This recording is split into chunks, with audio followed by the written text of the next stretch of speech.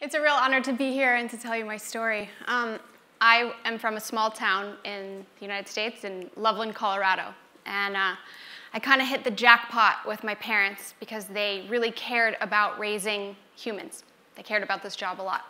And my dad demanded us to be excellent, and my mom really pounded into our heads that we needed to be good people and make the right decision even when our back was against the wall.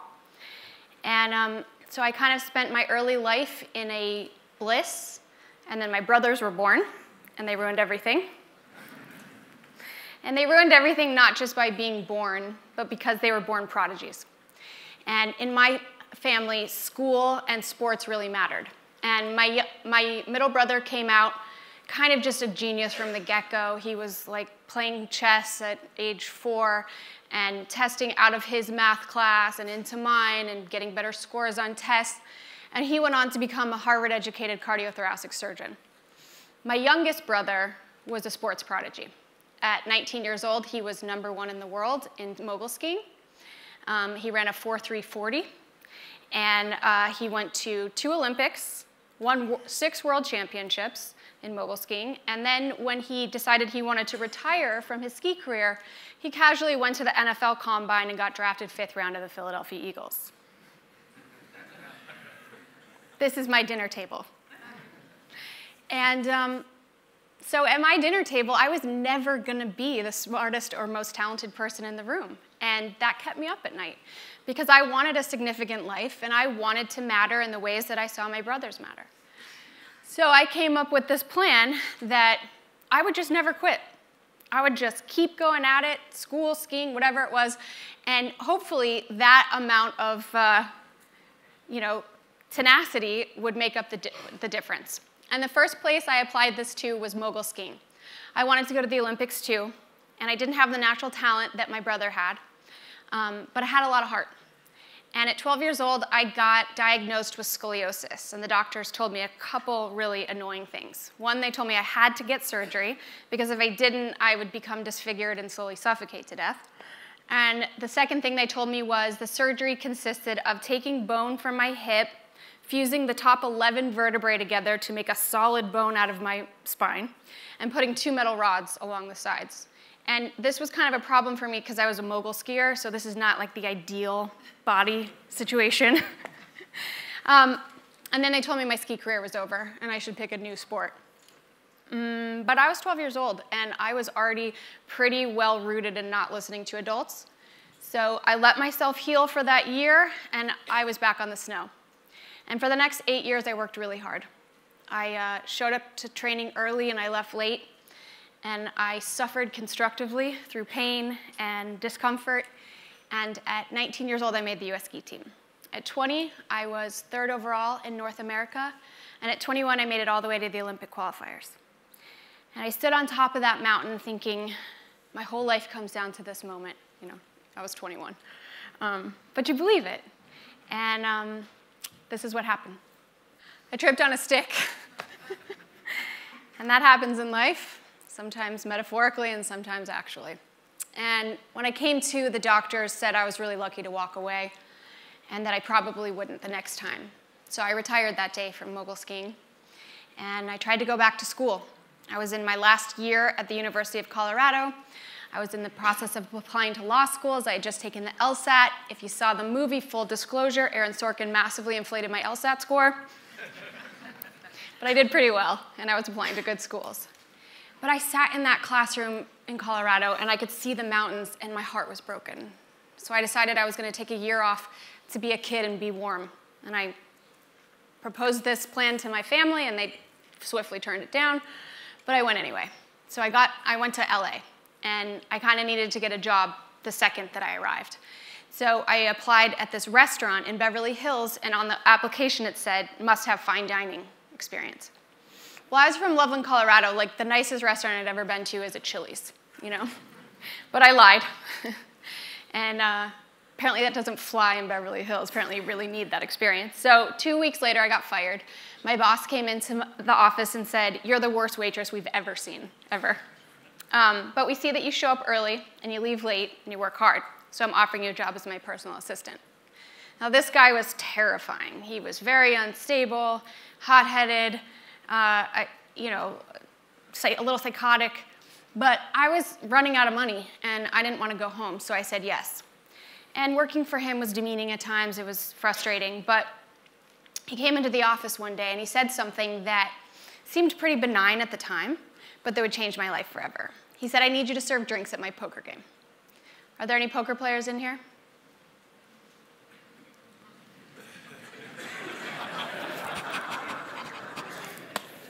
It's enough for a game after, no? Just kidding, I'm retired. I didn't know anything about poker. So I went home and I Googled things like, what kind of music do poker players like to listen to and what do they eat? I wanted to do a good job. And I made this really embarrassing playlist with songs like The Gambler on it. And I bought a cheese plate at the supermarket, and I showed up and waited for the players to arrive thinking, overgrown frat boys, I got this, right? So imagine my surprise when Ben Affleck walked in the room, and Leonardo DiCaprio, and the head of one of the biggest movie studios, and a politician that will remain unnamed. And one after the other, sort of these masters of the universe walk in the room, and of course, I'm mortified at my playlist that's playing, and the cheese plate. But I have this moment, I have this light bulb moment. This is not an opportunity that a 22-year-old girl from Loveland, Colorado gets. This is an opportunity to build a network, to have access to information, capital, and power. And I really wanted to stay in this room.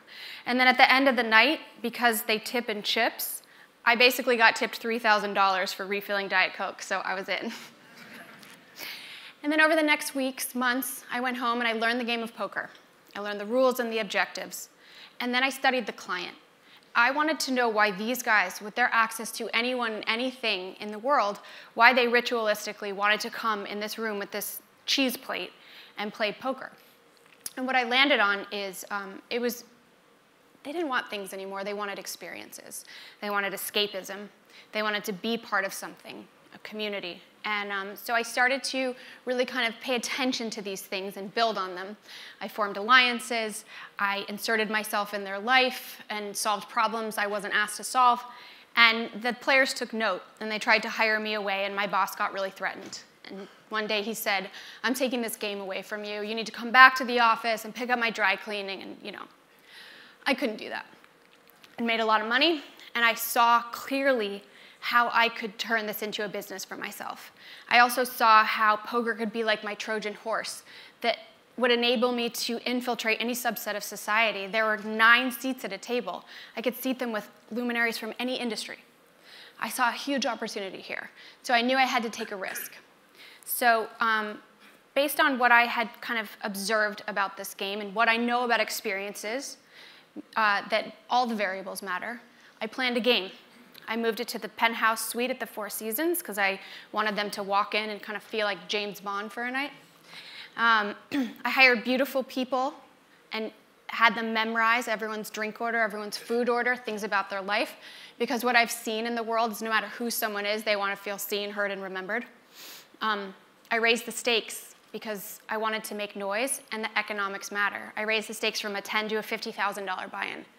And then I invited everyone except for my boss. And the game went off really well.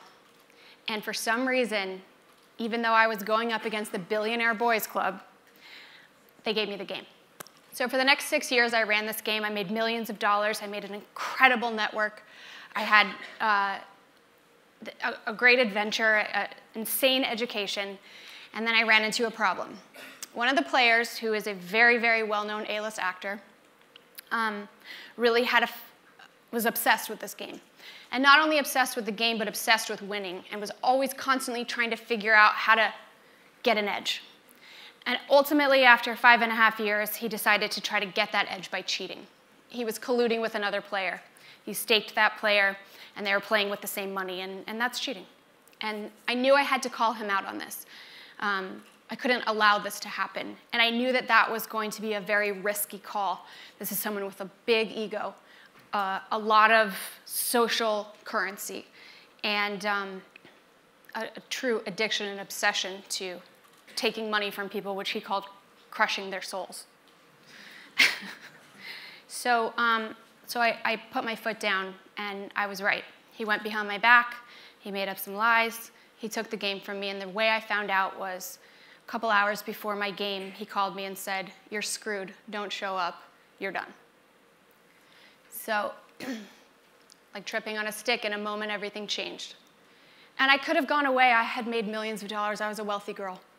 I had a really insane network. I could have gotten hired at a lot of places. I could have started something myself and raised a lot of capital. But I was pissed. And I was on fire with the injustice of it all. And so I decided that not only was I not going to go away, I was going to go bigger. And I was going to build an empire. And I was going to do that in New York City because I really thought that Wall Street was a great place to find gamblers. And the only problem with my genius plan was it was 2008. Not the best time to start the biggest high-stakes poker game in the world on Wall Street. But I just focused on the win. I activated my network, and I took trips to New York, and then I went to Vegas and made deals with the casino hosts. I said, look, you guys, I have 20 of the biggest gamblers in the world. I'll bring them in for events. You can have the contacts. And in exchange, I need to know the biggest poker players in New York City. I went to the clubs. I incentivized the bottle service girls. And by the end of 2008, I had built the biggest private high-stakes poker game in the world. It was a $250,000 buy-in. And this time, I was not going to be replaceable. This time, I was going to make sure no one could just take this from me. And I needed them to be enmeshed with me financially, and so I became the bank. I vetted the players, I extended credit, I settled the games, so people came and played, and instead of having to collect for weeks and weeks and weeks from slow players, I settled it. It was a huge value add for them, and it also made them hard to go anywhere else. And that might seem like a really crazy risk to take, but my thesis was that it was reputational suicide to stiff this game, number one. And number two, if they had no alternative, if I built the best game where you could play for the highest stakes, where you could sit with celebrities, a game where movies were getting made and hedge funds were getting formed, and you could get paid right away, they wouldn't have an alternative. And this theory really worked until I became reckless, but I'm getting ahead of myself. It's coming, though. So, you know, I had a redemption moment, and it was very sweet. But something changed in me in New York. And what had previously been about having guts and heart and entrepreneurship and going big became largely about greed. And it was never enough. So every moment I wasn't running this huge poker game, I was out recruiting for smaller games, PLO games, Omaha game. It doesn't matter if you don't know what that is. It's just a different form of poker.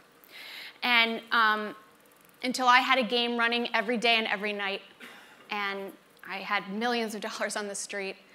I stopped sleeping.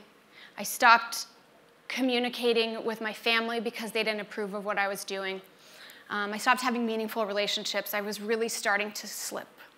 I started doing drugs to stay up, and drugs to come down, and drugs to address this kind of increasing loneliness and emptiness. It was all poker all the time. And besides myself getting reckless, there was other things happening. Back in LA, there was a player named Brad, and we named him Bad Brad, on account of in 2.5 years, I never saw him win a game of poker. He might not have won a hand. And he was great for business, man. Everyone wanted to play with Bad Brad. But it started to wear on me morally. And I pulled him aside and I said, Brad, this game might not be for you, you know? And he said, please don't take my seat. I love the guys. I love it. And I said, can I get you a coach? And he's like, yeah, maybe, you know? But something started to happen at the table. Bad Brad would splash all this money, and you know, he was losing millions of dollars a year. But then he started talking about his returns. And everyone decided he was some sort of idiot savant and started investing with him. So Bad Brad raised $30 million at the table. He lost 5. Turns out he was running a Ponzi scheme. So we all thought we were getting one up on him, but he was actually hustling us. When he got arrested by the feds, he was very forthcoming about this Molly Bloom character who had lured him into her poker game. He became a gambling addict, and that was, his downfall. And while his testimony didn't hold a lot of weight, two things happened. The deposition was leaked to the tabloids, and now I'm on the radar of the West Coast feds. Back in New York, I was about to get a little Scorsese. I had just recruited the recruitments of a lifetime, I thought. They were Russians from Brighton Beach. Could have used you guys back then. Little Loveland didn't know about that. And so I had private investigators that would vet these guys within an inch of their life. And their stories checked out, and they were they fit at the table. They were personable and educated and could talk business and had a very legitimate story. Turns out they were running the biggest auto insurance fraud scheme in New York City history and had deep ties to the Russian mob. So don't ever hire me to recruit for your companies. Accidentally recruited the Russian mob. But the games got massive with these guys. I saw someone lose $100 million in a night. He owns a bank, so be careful out there.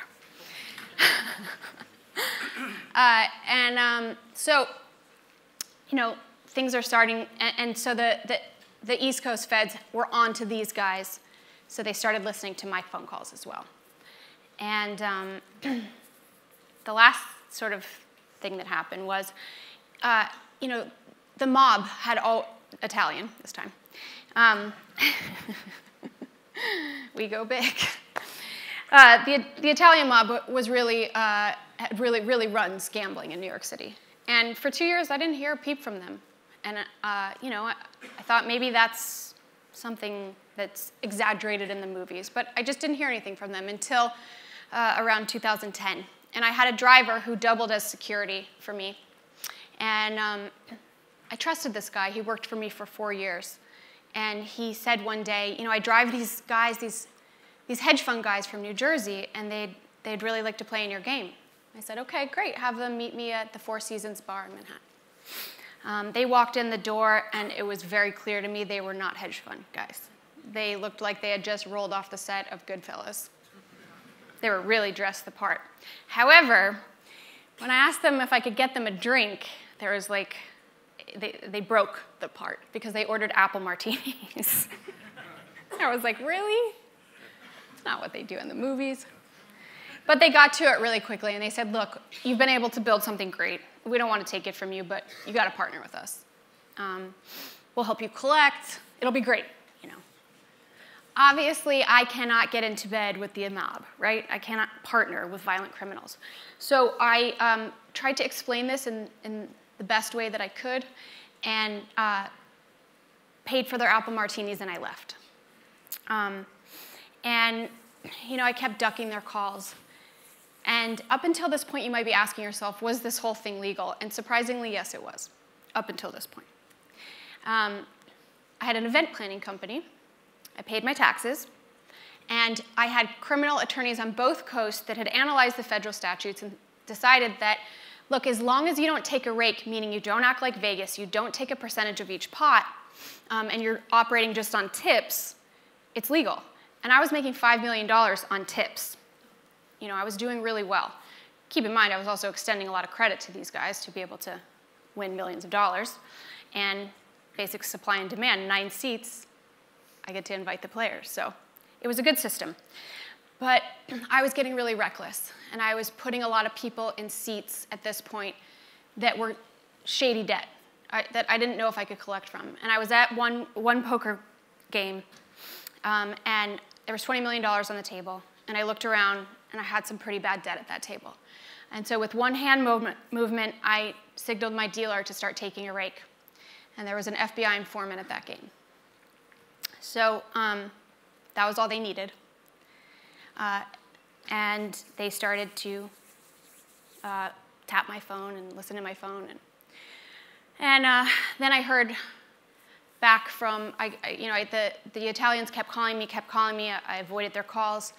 And that sort of came to roost in late 2010. It was around the holidays. And I got a knock at the door. I thought it was my doorman bringing up a package, and this is what happened. It's a hard scene, but it's difficult for me to sit up here and accurately characterize just how dark it had gotten. Because not only am I putting my own life in jeopardy now, I'm putting people I love's life in jeopardy. And so, and I couldn't tell anyone. I couldn't call the cops. I couldn't tell anyone. I just sat in my house, and I let my face heal, and I waited to hear from them. And I didn't know what I was going to say because I didn't even know if it was an option anymore to turn this down. 1 week went by, 2 weeks, I didn't hear from them. On the third week, I got the New York Times. On the cover, it said 125 people arrested in the biggest mob-related takedown in New York City history. And I never heard from them again. But I think you can probably guess how this thing ends. I'm, on the West Coast, a Ponzi scheme, celebrities playing in an illegal poker game. On the East Coast, politicians, Wall Street, all playing in an illegal poker game. Italian mob, Russian mob, all connected by Molly Bloom. So the feds came in. And it was 2011, and they raided one of my poker games. I wasn't at that game. I got a text from my poker dealer, said, "The FBI is here looking for you." And in that moment, I just wanted my mom badly. And so I didn't know if I was going to get arrested and thrown in jail forever. I mean, you just don't know when they say the FBI is looking for you what's going to happen. So I went home, I packed a bag, my ledger, and I got in the car, and I tried to buy a plane ticket out of JFK to Denver. And my credit card got declined. And my next credit card got declined, and I logged into my accounts, and they were all seized, frozen in the red. My balance read negative $9,999,099. The Fed said to my lawyers, yeah, we took her money in asset forfeiture, and if she wants to go on record and tell us how she made this money, we can talk. Well, I didn't want to do that. So, so I went away. I moved back in with my mom. I didn't have a penny. I didn't even have a bank account. And I felt real sorry for myself. And my mom came in finally after a couple weeks and said, enough, you need to go outside and get some fresh air. Because my mom thinks that fresh air will fix anything. And I walked outside. My mom lives in the mountains, like in the mountains. And I walked outside and saw those mountains, and it kind of broke something loose in me. Because I was raised on those mountains, and I was taught to get back up. And so I decided that I had to at least try to put it back together. So for 2 years, I tried to get a job. I got sober. And I moved back to LA because I finally got hired. It took me a while. At a production company. And I moved back into a little modest apartment. And 5 days after I moved back, 2 days before my birthday, I got a call in the middle of the night.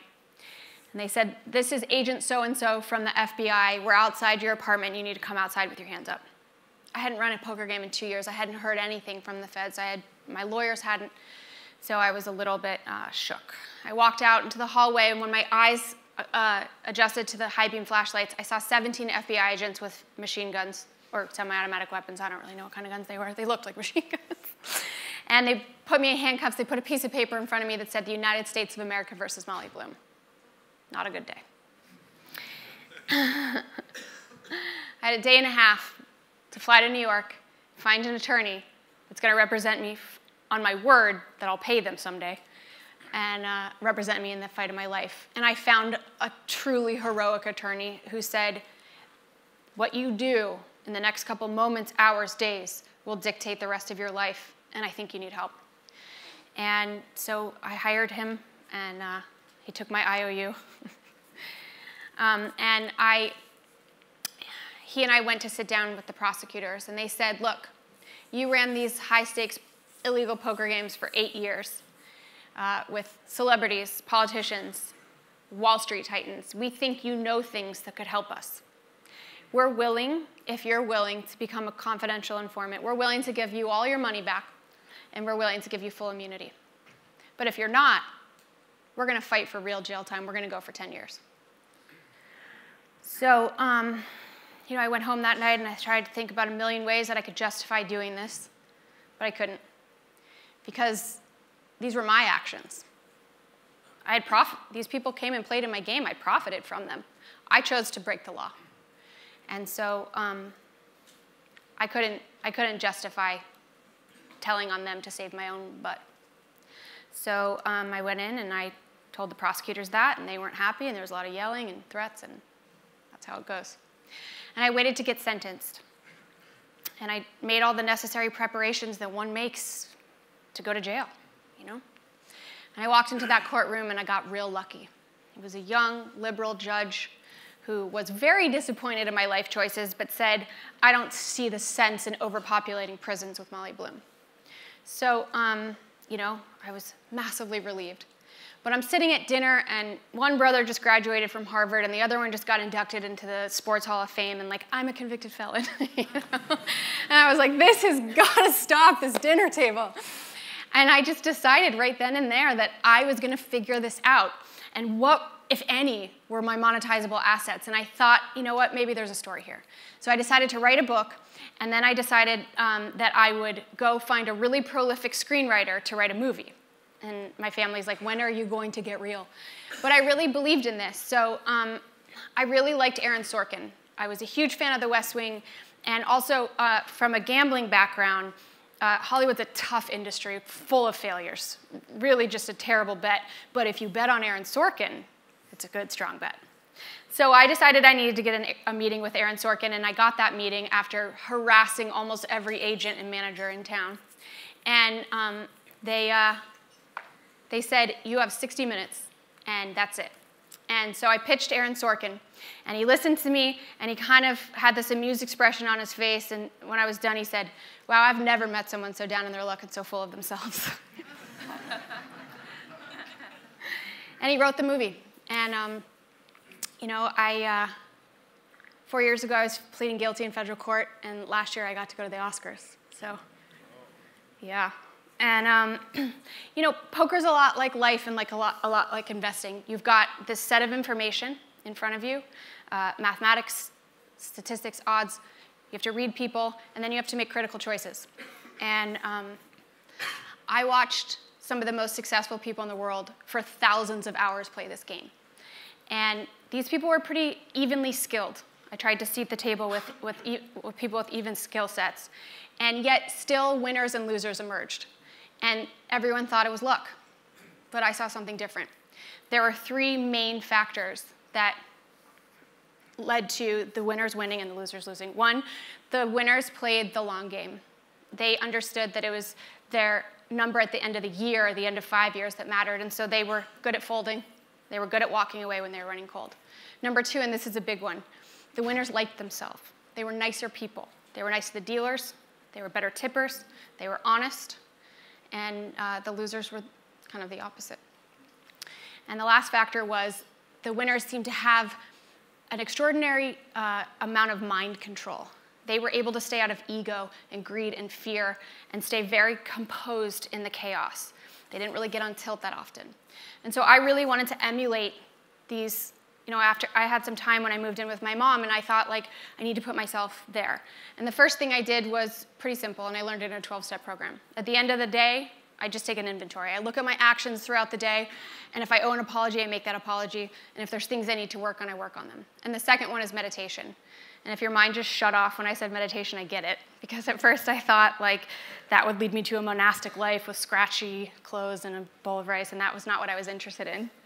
But meditation has been the most profoundly transformative tool I have ever discovered in terms of mind control, being able to stay serene and calm in the eye of the storm. And the last thing I want to talk about is, unfortunately, almost everyone has that fall from grace, that moment where it ends and you think it's over.